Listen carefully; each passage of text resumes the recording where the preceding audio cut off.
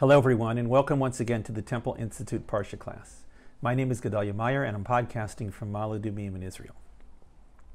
There are many differences among human beings, some more glaring than others. Differences of sex, sexual orientation, race, religion, height, intelligence, hair color, eye color, and preferences of ice cream flavors are among these differences. It is not unusual that some of these differences result in strife and hatred, to say nothing of killing and war. This is an unfortunate consequence of these vast differences, and it is something that stands at the pinnacle of what we should be trying to correct in ourselves. But there are also vast similarities between human beings. We all have the same genetic building blocks in our bodies. We all have the similar shapes and more or less similar functioning minds. We all eat and sleep and think and chill. These are very basic similarities that are built into our very selves. They are part and parcel of who we are. But there is another virtually universal similarity between human beings that rarely gets mentioned with those others. In fact, it rarely gets mentioned at all. It is simply taken for granted as a universal fact of human life and left as such. We all have it and would be shocked if somebody didn't have it. In fact, we would hardly know what to do with such a person. What is this universal feature of humanity that isn't as natural as those others mentioned earlier? It is the very human and very personal practice of having a name. We all have names. We are given these names at birth, but sometimes change them as we go through life. We may have first names and last names and nicknames and married names and title names and perhaps different names in different languages. This is such an accepted feature of our lives that we cannot imagine things being otherwise. But it is also pretty artificial and somewhat arbitrary. There is usually nothing inherently meaningful about our names, but they are nevertheless among the most meaningful things about our view of ourselves. In fact, they are one of the most defining features of our very identity, both to ourselves and to others. This week's Parsha is called Lech Lecha. That two-word phrase means go for yourself, or something along those lines. It is the first words recorded in the Bible of some form of prophetic communication between God and Abraham. These words initiated God's instructions to Abraham to leave his homeland and to travel to another land in which his name and almost otherworldly reputation would be established.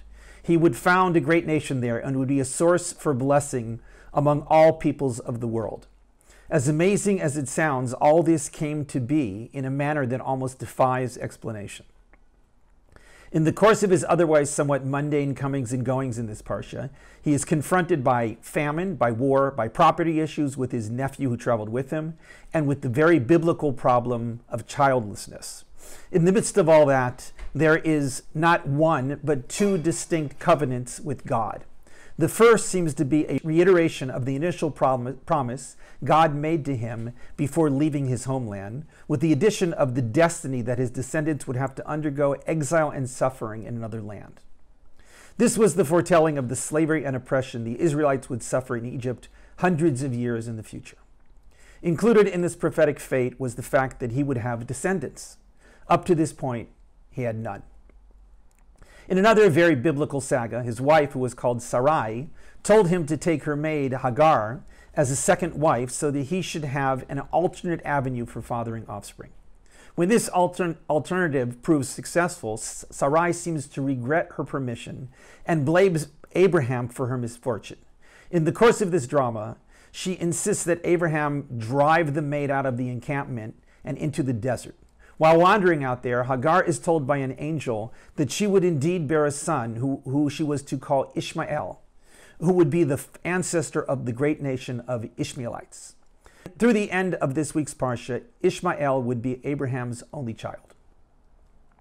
But there is one more covenant that Abraham takes on with God. This comes at the end of the Parsha. It is the covenant of circumcision, one of the oldest religious practices in the world and one of the defining features of Judaism. In addition to the basic commandment, which was to circumcise all males of Abraham's household, it also included his extended tribe of neighbors. To this day, the practice has continued among both Jews and Muslims, who themselves are the spiritual heirs of Ishmael, the son of Abraham, and one of the first he circumcised. But there is one other feature of this second covenant that is frequently overlooked with all the focus on physical circumcision. This is the changing of names. The Torah makes no secret of the fact that Abraham's name was not originally Abraham. It was pronounced Avram, which was comprised of 4 Hebrew letters, unlike Abraham, which has 5. The addition of the single Hebrew letter He as the 4th letter accounts for this difference in pronunciation. The names are fairly similar and even somewhat interchangeable in Jewish circles, but there's no question that they are different names.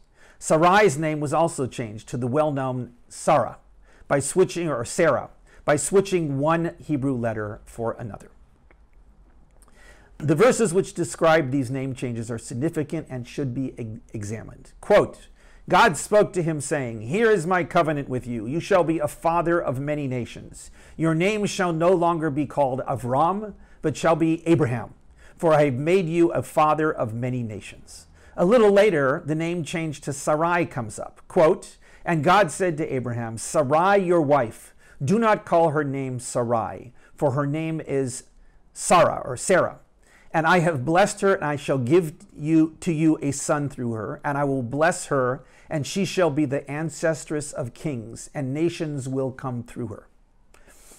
It is unclear why these name changes were necessary. In both of the earlier promises to Avram that he would have countless descendants and that nations would come from him, he was never told to change his name. If the name change was so essential, shouldn't it have been implemented right off the bat to get things going? There is a gap of about 25 years between the first prophecy and the covenant of circumcision. Why did God wait so long to tell him to change his name and his wife's name? On top of that, Avram already had a son, Ishmael, proving that changing his name was not necessary to become a father. Finally, we have to wonder what changing a name has to do with having a child to begin with. Biologically, it makes no sense. So what was the purpose of these name changes? Although this veers from the traditional Jewish explanation, perhaps the truth is that the name change had nothing to do with being able to have a child.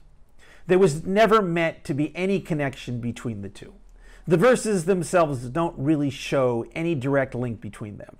They simply state that in the course of this covenant of circumcision, both Avram and Sarai would change their names. All the rest about having a son and being the ancestors of kings and nations was nothing more than reinforcing of the earlier promises. So why were their names changed? This takes us into the realm of speculation. There is no question that in the biblical world, the name of a person bore great significance, considerably more than names do now. It was not unusual that a person's name included some reference to a deity. The various names for God were frequently incorporated into biblical names. Interestingly, this is not the case with any of the patriarchs or matriarchs of the early Bible stories. None of them has a name that depicts something about God's greatness or some other quality. They are all actually quite mundane. For instance, the name Isaac, the son of Abraham and Sarah, is based on the fact that both of them laughed upon hearing that Sarah would conceive a son in her old age. Jacob's name has something to do with the word for heel, which he was found grasping on his twin brother as he emerged right after him from the womb. In the case of Abraham and Sarah, their names seem to have something to do with their destiny as founding figures of great nations. The name Sarah does mean a female minister or ruler. With Abraham, the addition of that letter spells out a kind of acronym that he would indeed be the ancestor of many nations. Perhaps these name changes were necessary to set that destiny in motion, as if God needed it to make things work out the way they were meant to. But perhaps there is another explanation that hits home on a more personal level. It wasn't the meaning of the name after the change that mattered, as much as the very fact that the names were changed. Each of them had to realize and internalize that they could become different people by this simple and slight alteration of their identity. They would no longer be that old couple who couldn't produce a child together. There was no better way of inculcating this awareness than by changing their names. To some degree, we are identified with our names.